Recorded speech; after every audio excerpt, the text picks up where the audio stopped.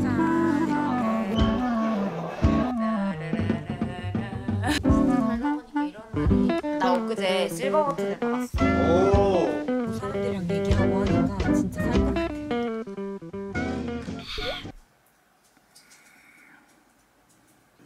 안녕 여러분. 저 지금 달리기 하러 갈 건데 요즘에 운동할 때 먹고 있는 마이프로틴에서 사람들이 BCAA를 많이 먹더라고요.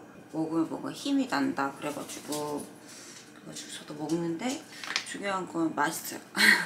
레모네이드의 꿀탄 맛. 그래서 되게 달아요 생각보다. 원래는 한 스쿱, 두 스쿱에다가 200~300ml를 타라고 하는데 저는 이거 한 스쿱에다가 300ml 타도 달더라고요. 반 스쿱에다가 거의 타서 먹고 비타민백이랑 같이 먹고 있습니다. 이게 300이거든요. 딱 정수기 2번. 근데 색깔이 되게 정말 꿀탄 레모네이드예요. 이게 반 스쿱에 반 스쿱. 달아서 너무 깜짝 놀랐어 처음에 먹고. 이렇게 딱 타가지고 체육관 가져가니까 바로 다 섞여 있더라고요. 공복에 운동하고 공복에 달리기를 저는 하는데 가끔 너무 배가 고플 때가 있어요. 그리고 중간에 운동하다가 좀 허기진다고 해야 되나 그럴 때가 있거든요. 근데 그럴 때 되게 좋은 것 같아요. 달리기를 하러 가도록 하겠습니다.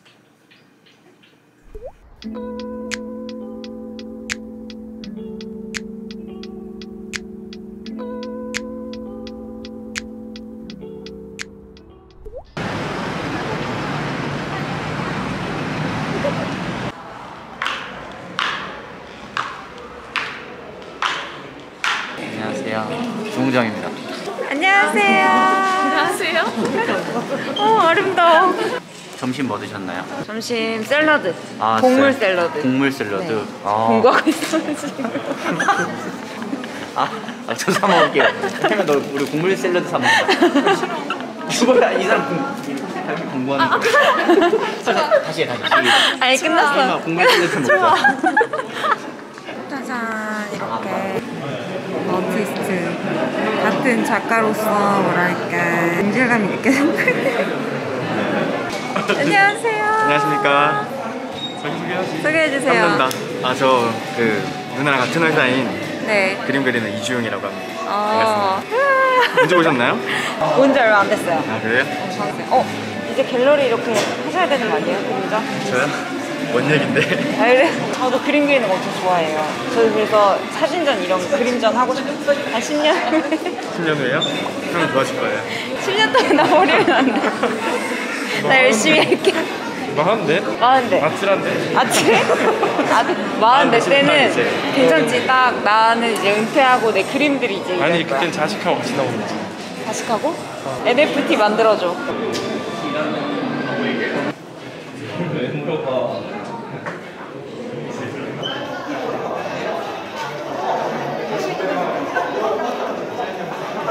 기한 형 되면 또 여러모로 다들 반가운 얼굴도 오랜만에 보네요. 그러니까. 당사자는 없지만. 빵순이 나라. 따라라라라라. 칼로리 9칼로리 좀. 9칼로리 득템. 하나씩만 먹어야지 하고 먹다가 너무 원망했다. 할게요. 인사해주세요.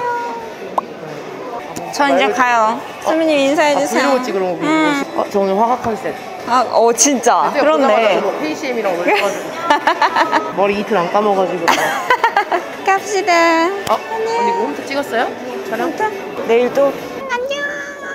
짠, 여러분. 저 지금 전시회 갔다가 왔고요. 돌아왔습니다. 근데 무엇이 와 있는지 보시겠습니까?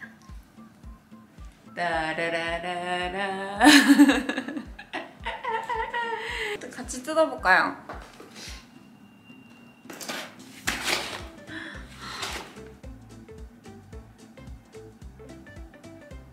유튜브에서 편지가 왔고, 와.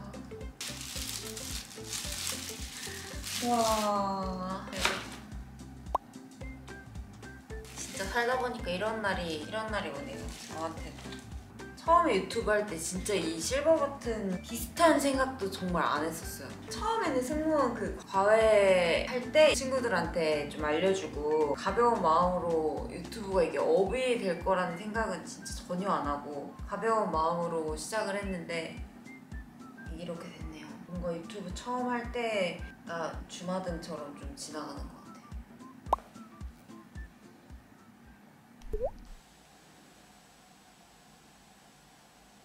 여러분 굿모닝. 전 지금 이제 운동을 갈 거고요. 가기 전에 또 BCAA랑 좀 먹으려고요. 저녁을 충분히 먹고 잔 것 같은데도 너무 배고파가지고 먹고 달리기를 하러 가려고 합니다. 제가 찾아보니까 BCAA가 운동 초보들한테 특히 좋대요. 근육 피로 회복하는 거나 그런 거에 더 좋다고 하더라고요. 단백질 합성을 도와준다, 근손실을 도와준다. 그리고 무엇보다 맛있어요.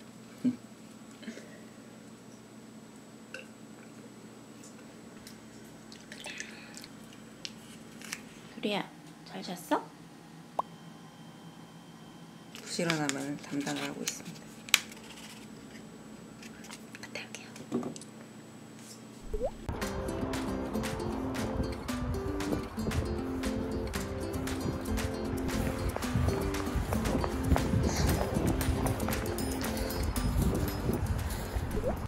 안녕 여러분. 저 이제 씻고 나왔어요.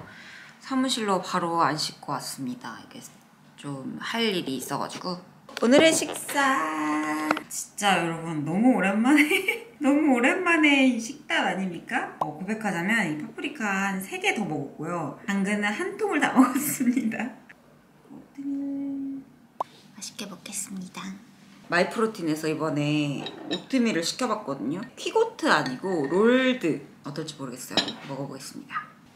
그리고 이 잠옷 보내주셨는데 너무 예쁘지 않아요? 짠. 머리야. 잠옷 패션쇼도 한번 해야 되겠어. 잘 먹겠습니다. 요즘엔 다시 식단으로 돌아오려고 하는데 뭐 아시겠지만 매번 이렇게 먹진 않고요. 가끔 이런 깔끔한 식단이 그리울 때가 있지 않아요? 자극적인 음식을 먹다가 그럴 때가 있어요. 카메라를 새로 바꿨습니다. 카메라를 2개나 샀어요. 뭔가 이게 10만도 됐고 하니까 좀 퀄리티가 있어야 될 것 같다 해가지고 카메라를 바꿨는데 진짜 바꾸기 잘한 것 같아요. 그리고 이제 여름맞이로 다시 몸을 만들기 시작했는데 저만 그런 거 아니죠? 저 왜 이렇게 이번 몸 만드는 걸 되게 조급한지 모르겠어요. 늘 조급하긴 했던 것 같은데 그래도 뭔가 운동을 할 때 다시 몸을 만들고 할 때 되게 기분이 좋았거든요. 항상. 올해는 유독 부스터도 안 나고 그냥 뭔가 몸도 좀 불만족스럽고 아침에 달리기를 하잖아요. 근데 그것도 예전만큼 뭐 때문인지 모르겠는데 요즘에 좀 기분도 그렇고 전체적으로 가라앉아 있는 느낌이에요. 근데 저도 모르는 저의 생체 바이오리듬이 있잖아요. 그런 것 때문인 것 같기도 하고 뭔가 전체적으로 몸의 퍼포먼스가 좀 잘 안 나는 것 같아요. 하지만 뭐다? 지나가면 또 좋아진다. 그렇죠? 그렇게 생각하고 있습니다. 마이프로틴에서 이번에 나온 건 오트밀? 오트밀이 퀴고트가 있고 그냥 이 롤드 오트가 있거든요. 근데 롤드 오트가 조금 더 두껍고 조금 더 식감이 있어요. 대신에 이거는 일반 오트밀보다 시간이 조금 더 걸려요. 불리는데. 그래서 약간 호불호가 나뉘긴 하지만 저의 개인적인 생각으로는 혈당 올리는 것도 조금 느릴 것 같고 아무래도 소화가 좀 더딜 것 같아가지고 포만감이 조금 더 오래 갈 거 아니에요. 그래가지고 저는 롤드오트로 많이 먹거든요. 일본 퀴고트보다. 퀴고트는 너무 가루 같은 느낌? 이걸 하는데 괜찮네요. 엄청 크더라고요. 보여드릴까요? 짠! 식단 하는 내내 먹고 여름까지 다 먹을 것 같지 않아요? 2.5kg에 2.5kg. 생각했던 것보다 너무 커가지고 가격이 막 되게 비싸진 않았던 것 같은데 괜찮은 것 같아요. 할인 받고 뭐 하시면 제 할인코드 마이프로틴에서 제 거 할인코드를 이제 올려놓고 여러분들이 제 아이디를 넣어주시면 여러분들도 할인을 받으시고 저도 수수료를 받는 그런 형태로 되어 있거든요. 근데 수수료가 0.1달러도 안 되는 것 같은데 아무도 안 사셨다는 거죠. 제 코드로 머쓱했습니다. 아무튼 근데 마이프로틴 좋은 거 되게 많아요. 프로틴 제품만 있는 건 줄 알았는데 그것뿐만 아니라 누트밀도 있고 이번엔 저 막 치아씨드, 카카오닙스 그런 거 샀거든요. 비타민C 가루 이런 거. 그런 것도 사서 먹는데 괜찮은 것 같아요.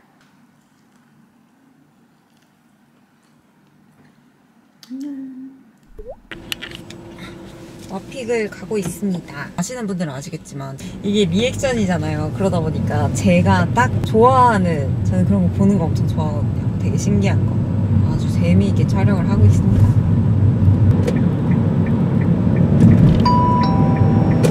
가져왔어요. 나 엊그제 실버버튼을 받았어. 오 소감. 받고 울 뻔했어요. 그리고 생각했죠. 카메라를 사기 싫은데. 후지 거 샀어. 너 후지 거 써봤어 카메라? 한 번도 못 썼어. 나도 별로 몰랐거든. 근데 후지 후지 거 거 있다. 썼는데 있어? 우리 아빠 써. 진짜 옛날 거야. 우와. 옛날 느낌 내려고 뭔지도 안 하겠네. 올림푸스. 아 올림푸스 오랜만이다. 올림푸스 오랜만이다. 이거 아마 나 진짜 어릴 때, 나 초등학교 때 찍은 걸? 아 진짜? 와 근데 아빠가 이런 거 좀 아셨구나. 아빠가 나보다 컴퓨터 잘해. 아 그래? 어. 아빠 이런 거 일하셔? 아니, 아니면 지금은 취미로? 안 하시지. 여기다 필름 넣어가지고 이렇게. 와 진짜 오랜만이다 이 필름 카메라. 아 너 혼자 하루 종일 혼자 있다가 너랑 얘기하니까 너무 재밌다. 아 그래? 그래 나도 하루 종일 혼자 있다가 그치? 사람들이랑 하루 오면 이제 얘기하면 재밌어. 그치 리프레시 돼. 막 기분이 너무 안 좋아가지고 너무 심심합니다. 유튜버 현실인가요? 유튜버의 현실입니다. 10만 아시잖아요. 얼마 만에 왔어요? 10만 지금 한 3년 넘었지 나는. 실버버튼? 그 카카오톡 프사에 그 그럼 실버버튼 자랑 있던데? 막 널리 해야지. 아 인스타에 올려야 되는데 진짜 이게 인스타에 또 너무 자주 올리면 사람들이 싫어해. 언팔할까봐 사람들이. 내가 어제 너무 기안84 먹어서 갔다 왔다고 너무 여러 개 올려서 조금 이따가 올리려고 기다리고 있어요. 그새를 못 참고 또 카카오톡에 올렸어. 우리 동준이 언제 오나? 그러니까요. 동준씨 지금 빨리 오세요. 지금 몇 시? 시간이 몇 시야? 제가 와이픽셔스 촬영을 왔는데 저랑 같이 촬영을 하기로 한 패널이 펑크를 냈어요. 그래가지고 지금 PD님이 급하게 땜빵을 해주시려고 늘어난 옷을 갈아입으러 갔습니다. 안 늘어난 옷으로. 팩트 더샘 거 보내주셨는데 이게 괜찮은 것 같아요. 약간 건조한 감이 없지 않아 있는데 커버력도 좀 있고 괜찮은 것 같아요. 마스크에 많이 안 묻어날 것 같은. 괜찮네요. 옷 갈아입었어? 오, 야 우리 오늘 뭐 결혼식 갔다 와야 되는 거 아니야? 아 이거 벗어야겠다. 괜찮은데? 작아? 다른 사람이 나타났어. 가시죠. 가자. 갑시다. 누나 거. 촬영 갔다 오겠습니다. 여러분 지금 촬영이 끝났고요. 이제 다시 그림을 그리러 갑니다. 오늘 하루 종일 아주 바쁘죠? 뭐 사람들이랑 얘기하고 하니까 진짜 살 것 같아요. 이 어쩔 수 없는 그런 거다. 안녕 여러분. 저 이제 촬영 끝나고 왔고 이제 커피. 여러분 제가 모두의 만류에도 불구하고 커피 머신을 사지 않았겠습니까? 유튜브를 보다가 필립스 이 기계가 좋다 그래가지고 얘를 샀어요. 은근히 이렇게 밤 늦게 아침 일찍 작업을 할 일이 많다 보니까 진짜 그런 이유예요. 작업을 할 일이 많다 보니까 커피를 밤낮으로 마실 때가 많단 말이에요. 근데 이제 커피를 사 먹는 것도 좀 아깝기도 하고 가루 커피를 먹는 것도 뭔가 맛이 안 나고 샀습니다. 근데 맛은 막 박시님이라고 잘 보는 유튜버 분이 있는데 그분이 스타벅스 커피 맛이 난다는 거예요. 그래가지고 제가 홀랑 사지 않았습니까? 근데 스타벅스 커피 맛까지는 아니고요. 맛은 있어요. 다른 원두를 한번 먹어보고 제가 다시 한번 말씀드리겠습니다. 스타벅스 맛은 날 것 같은 그거랑은 좀 다른 것 같아요. 따뜻하다. 한 잔 마시고 이제 그림을 그리러 가야 됩니다. 오늘 이제 그림 제가 새로 시작한단 말이에요. 그림을 뭘 그릴까 핀터레스트에서 보거든요. 너무 예쁜 그림도 너무 선생님이랑 오늘 뭘 그릴까 하고 생각을 했는데 이런 것도 진짜 예쁘다. 그래서 제가 그리고 싶은 그림을 쌤한테 가지고 가기로 했거든요. 뭔가 신비로운 얼굴의 언니를 한번 그려보도록 하겠습니다. 너무 예뻐. 여러분 가기 전에 향수를 좀 뿌리고 갑시다. 그림 그릴 때 향기 나면 진짜 엄청 행복하거든요. 이거 딥티크 오로즈 선물 받은 거예요. 냄새 너무 좋아. 갑시다. 늦었어.